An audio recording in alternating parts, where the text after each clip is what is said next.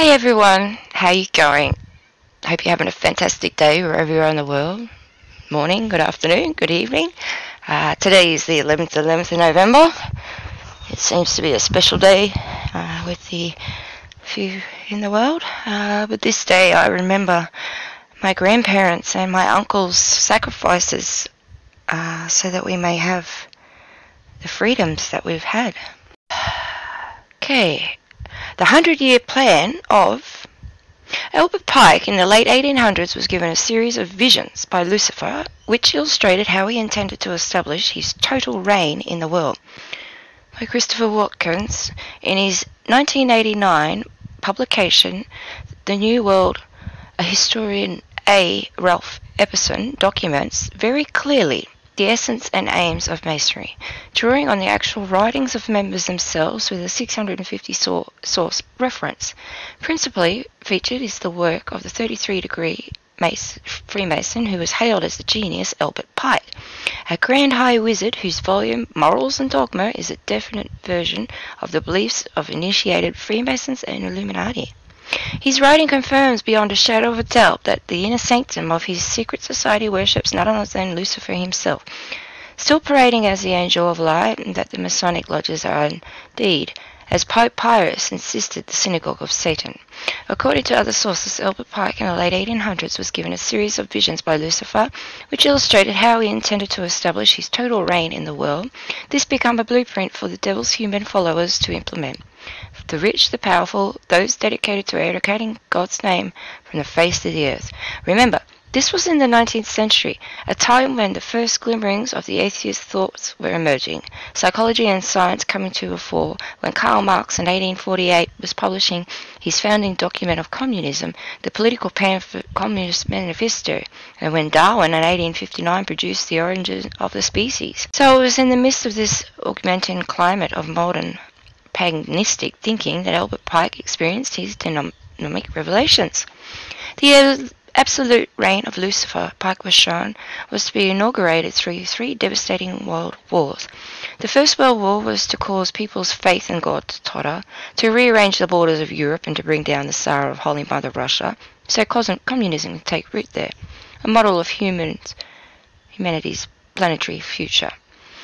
Germany's post-war humiliation would consequently prepare the way for another global conflict. This Second World War was to further the interests of the communism, extending its borders to Eastern Europe and establishing the new state of Israel. Somehow, Israel's existence is strategic in complexity of coming events.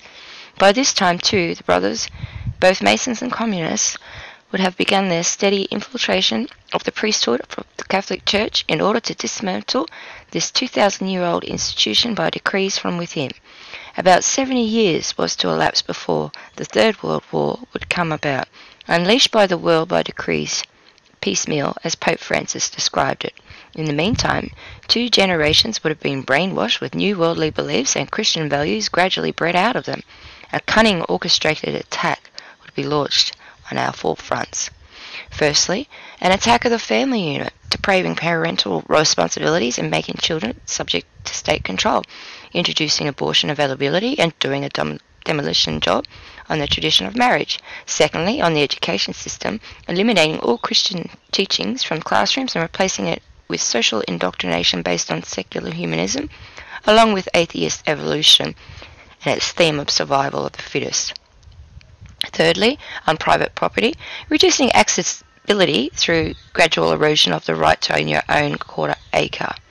Fourthly, upon nationalism, developing a new social ethos where the abolition of patriotism, countries and borders are encouraged. While all this is brewing and all manner of scandals were calculated to surface in the Christian churches to help destroy any remaining faith, and through the growing strength of influential media, society would be inundated by New Age teachings and occult practices, human rights issues, political correctness, and secular human beliefs of freedom from oppressive religious laws. The hidden powers behind governments who manipulate the affairs of humanity would then bring about the destabilization of the Middle East, leading to the destabilization of Europe and the Western world. Grand High Wizard Albert Pike boasted that Islam would be the central factor in the West's downfall. Islam will be the tool we'll use, my emphasis, to destroy the Christian West, he said. The outbreak of a high-tech nuclear war would then provide the platform and the throne for the reign of the evil one. In the process, according to Pike, Islam would be decimated along with the last threads of Christianity, and those who are left of the human race would be so weary of war and destruction that they would bow down to whom Holy Scripture, calls the great beast. A world in ruins with people in great need are easy to control, so the Masons will crown their deposed king and impose a Luciferian totalitarianism on all humanity. In the aforementioned 1989 book, The New World Order, the author devotes a whole chapter to Lord Maitreya, the coming world leader, already hailed at that stage in New Age circles and believed to have been born during the major alignments of the planets in the star sign Aquarius in 1962. Promoted nowadays on the Share International websites, Maitreya is acclaimed by his disciples as Ascended Master, or Christ, the world teacher, who is soon to be revealed in special, fast-approaching Day of Declaration, which will resemble Pentecost with instantaneous healings globally and impressive miracles. Maitreya's values of eco-spirituality, sharing resources, and compassionate attention to the poor echo the social focus of Pope Francis. See, this is where the greatest deception will be. Most people will imagine the coming Antichrist as another Hitler or Stalin, but his charismatic demeanour will be quite the opposite. Rather than evil, he will seem to be the saviour of mankind.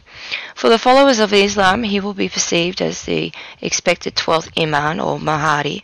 For the Buddhists, the fifth Buddha.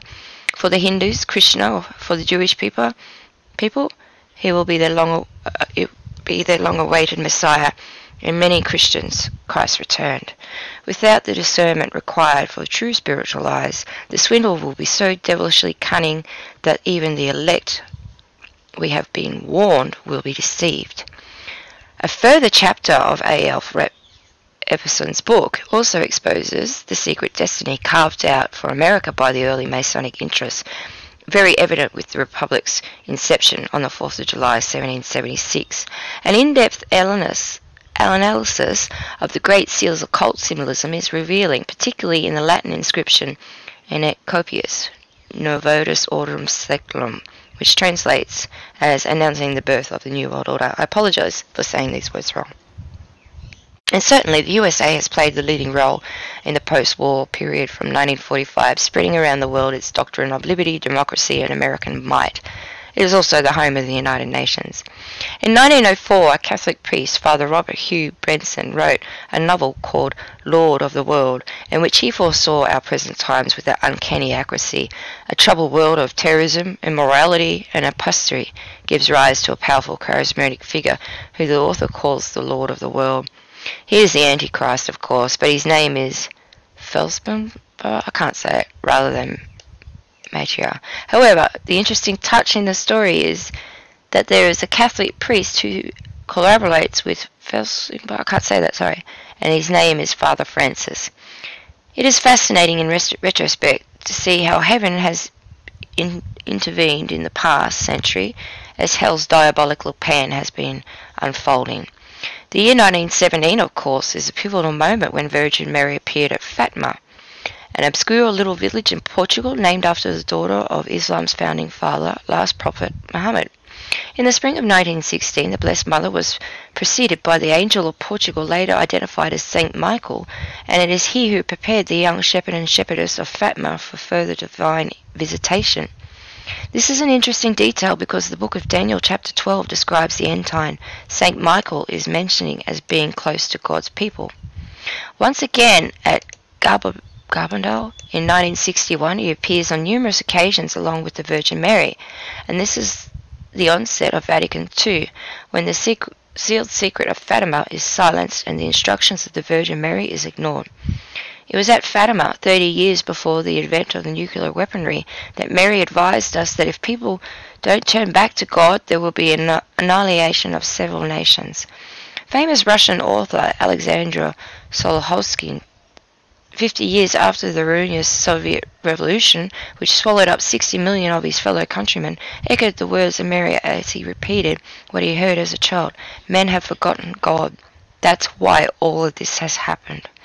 Reflecting upon the state of the world today, the lawlessness, the anarchy and the violence, the lack of respect for everything sacred, we could say the same thing.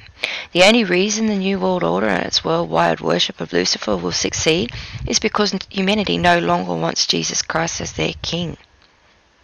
They have foolishly rejected him with the laws of God in favour of supposed liberty, and they will reap a whirlwind. Hosea 8:7. At Medjugorje, the Blessed Mother told the visionaries back in the early 1980s that God had permitted the devil to have complete power to rule for 100 years, and we are living through that period. Her words reinforced the vision of Pope Leo in 1844 when he overheard a conversation between Satan and the Lord, a very similar scenario of the book of Job, where agreement took place in the celestial throne room about Job's faith to be tested. After Pope Leo's vision, he was inspired to compose the well-known Catholic prayer to St. Michael for protection. That prayer and the Holy Rosary are the two major weapons needed in our arsenal for intensifying the final battle between good and evil. It's obvious now. From all I've been reading, the Masonry have been instrumental in directing this 100-year strategy of decline, assisted by all the evil forces emptied out of hell during this period. According to the Blessed Anne Catherine Emmerich, this occurred 2/3 of the way through the 20th century. Those opposed to God have guided and controlled the course of world events, and from the mid-1800s have swayed the thinking of the masses. Today, especially through propaganda machine of the global media and technology advances in the communication. Over the decades, more and more of the population since the First World War have abandoned the land and been lured into the bludgeoning cities of the world by the promises of better prospects, and all of us have been swept along the breathless pace through the age, so much progress and scientific advancement, obviously our awaiting destiny. In 1931, a devout young Polish nun, now Saint was visited by Jesus and told to speak to the world about his great mercy and to prepare the world for my final coming, when he would come, not as a merciful Saviour, but as a just judge. This visitation, along with the apparitions of Fatima, have been heaven's warning that, without prayer and submission to God, our future is extremely insecure. 13th of October 1917, the fiery dancing sun which plagued towards earth drove 70,000 people to their knees in holy fear, and this, the most monumental miracle since biblical times, was a reminder of our need of repentance. Feast of Blessed Francisco of Fatima. Footnotes, the New World Order. It's available to read online. I'll leave the links in the description. So, School of Darkness, Bella Dodd, first published in 1963. It tells Bella Dodd's story as a communist agent in America during the 1930s and 1940s, where one of her jobs was to encourage young radicals to enter the Roman Church seminaries. After her defection to the Communist Party in 1949, she converted to the Catholic faith and was baptized by Fulton Sheen in 1952, and testified that I myself put 1,100 men into the priesthood with the idea that these men be ordained and then climb the ladder of influence to become bishops and monastics to weaken the church's effectiveness against communism. She explained that communism was perpetrated by finances to control the common man and advance world tyranny, and warned that the church would soon undergo changes so drastic that you'll no longer recognize the Catholic Church. Alta Vendetta, The Permanent Instruction of Alta Vendetta, published in 1859, republished by Dennis Fahey in 1915. 50 as the Grand Orient Freemasonry Unmasked as the secret power behind communism. This Freemasonry document outlines the blueprints for the subversion of the Catholic Church produced by the highest lodge of the Italian Carabinieri. It states that in 100 years' time, bishops and priests will think that they are marching behind the banner of the keys of St. Peter, when in fact they will be following our flag. The reforms have been brought about in the name of obedience. This is now reprinted under the authorship of John Venari, 10 Books and Publishers, 1999. AA, 1025 Memories of an Anti-Apostle, Mary Kerr, also available. This is a personal diary discovered by a nurse in the 1960s, which exposes the life of a communist who entered the priesthood with the intention to subvert and destroy the church. His code number was AA 1025. In God's Name, David Yallop, published by Jonathan Cape. There is a chapter in this investigative book, The 33 Days, covering a brief papacy of John Paul I, revealing the Masonic presence in the Vatican during the 1970s. Several high-ranking cardinals were actually exposed in the Italian newspapers at the time. One in particular, Cardinal Jean Vollert, was a Secretary of State, the Holy See's equivalent as a Prime Minister, a position created to deal with diplomatic issues that had amused more power and influence since the Vatican II. It was during this period that Pope Paul made his famous remark that the smoke of Satan had entered the church. When Cardinal Vollert died, there were papers found in his suit from the upper echelons of the Masonic order congratulating him on all he had achieved during his term of office, and these papers were witnessed by Father Paul Kramer, who detailed them in his excellently researched, insightful book, The Devil's Final Battle. Cardinal Vollert had been succeeded by fellow Masons, along with the Roman Cura, now exercising greater dominion than the Pontiff. When first elected, Benedict said of this administration body of prelates, "Pray for me, I may not flee for the fear of the wolves." Both he and John Paul, for instance, have had their hands tied by the Secretary of State in a matter of specifically confiscating Russia to the Immaculate Heart of Mary. Apparently there are 20 cardinals currently in key positions within the Vatican who are Masons. These quite possibly are the ones who can be seen in well-aired pieces of video footage where they refuse to shake their hands with Benedict in his last days as Pope, as he moves down the line of cardinals. A number of bishops and cardinals in the European states today openly admit their allegiance to Masonry. See also Lepanto Institute website for the documentation of the Masonic infiltration. A video by the organization can also be seen here. In this prophetic message of Maria Divine Mercy, the Book of Truth, Volumes 1 to 4, from November 2010 to March 2015, both Mary and Jesus never refer to Islam's implementation in gathering the storm of the Antichrist worldwide dominion. Jihadis have described them as devil terrorists, suggesting these barbaric individuals are instruments of demonic powers and in use of those orchestrating Lucifer's New World Order. Islamic believers publicly refute the authenticity of jihadist religious affiliation, declaring they cannot be possibly by Muslims, or if they are, then they are not of the practicing one.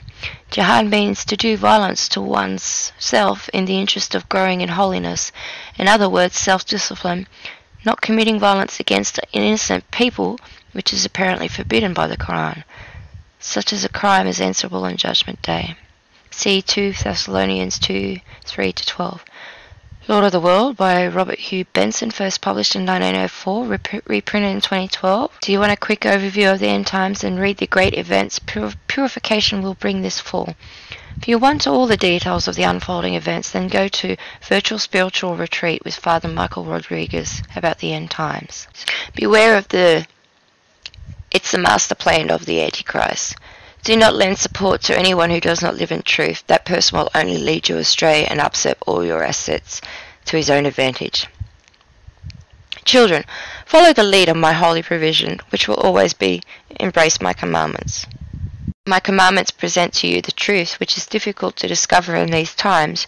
Do not lend support to anyone who does not live in the truth. That person will only lead you astray and upset all your assets to his own advantage. Beware of the New World Order. It is a master plan of the Antichrist. It paves the way for corruption of the mind and the spirit. It is not as it is portrayed. A unity of all people and all nations is based upon communism, which you must realize was an oppression of the people, even of the religious beliefs. Only a few leaders lead a good life, but they were the ones guilty of oppressing all of the others. Children, you were placed upon the earth during these times to face unique challenges. Do not succumb to those who lie to you. Support the truth, both in prayer and sacrifice. This is a step against the Antichrist. Read 2 Thessalonians 2, 9-15. The coming of the lawless one by the activity of Satan will be with all power and with pretend signs and wonders, and with all wicked deception for those whom are to perish, because they refuse to love the truth and to be saved. Therefore, God sends them a strong delusion to make them believe what is false, so that all may be condemned who did not believe in the truth, but had the pleasure in unrighteousness. But we are bound to give thanks to God always for you, brethren, beloved by the Lord, because God chose you from the beginning to be saved, through sanctification by the Spirit and the belief in the truth. To this he called you through our gospel, so that you may obtain the glory of our Lord Jesus Christ. So then, brethren, stand firm and hold to the traditions which you were taught by us, either by the word of the mouth or by the letter. Communism is a political and economic ideology derived from Karl Marx that positions itself in opposition to liberal democracy and capitalism, advocating instead for a classless system in which the means of production are owned communally and private property is non-existent or servantly curtailed. Keep my commandments. You are not saved simply because you never killed someone or stole from someone. You are saved by loving me more than the world and all its pleasures. Be positive in a negative world. It is your prayers which help me to change one heart at a time, hearts that you may never see or know about in this lifetime. Jesus comes. He takes a diamond out of the wound in his side. He says, "Child, this jewel which is covered with the blood and the water of your Jesus born incarnate is the mission itself. Though many may challenge it, compete with it, and disbelieve in it, I will uphold it through the power and love."